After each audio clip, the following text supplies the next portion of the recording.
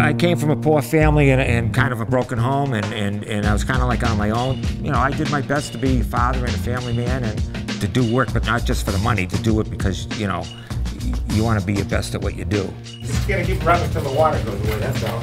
When I took this job, it was mainly to finally have a job that had benefits. And because I work for Vautour College, I get tuition remission. So all 5 of my kids were accepted here in the day school, and they all graduated with bachelor's degrees. It come to over $700,000 that I saved.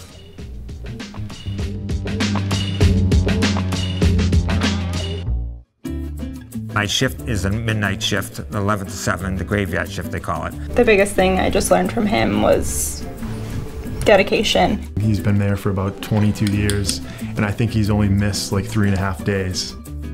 He is so passionate about work and being able to get us to be the best people we can be.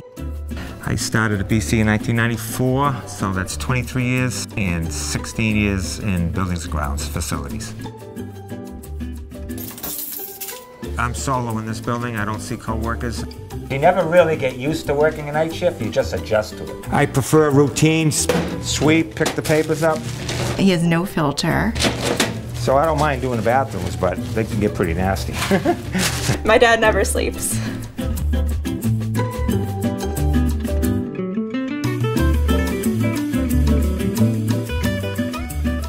They call it policing. Empty the trash, you just flush the toilets, make sure it looks presentable.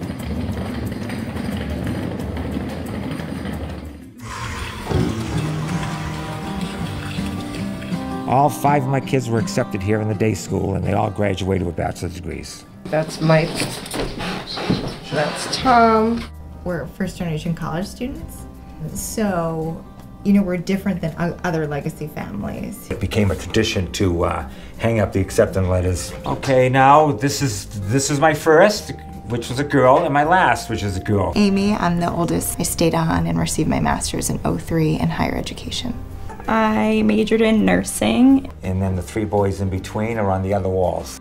I studied computer science and information systems. Now I'm a software quality engineer. I double majored in finance and marketing. I work for a software company now. Well, when I do walk in this room and see these pictures, it just brings back the memories. And it also brings back the time that I decided to make a change and go to get benefits rather than, you know, higher wages or anything like that.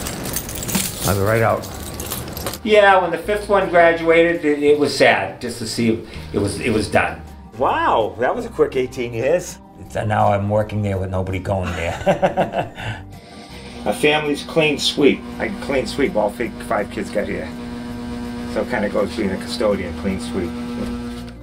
I want to be remembered as, you know, the grandkids knowing that the grandfather, you know, did a lot for my own, and my kids have learned from that, and they seem to be doing well with their kids too, so it's a trickle-down effect.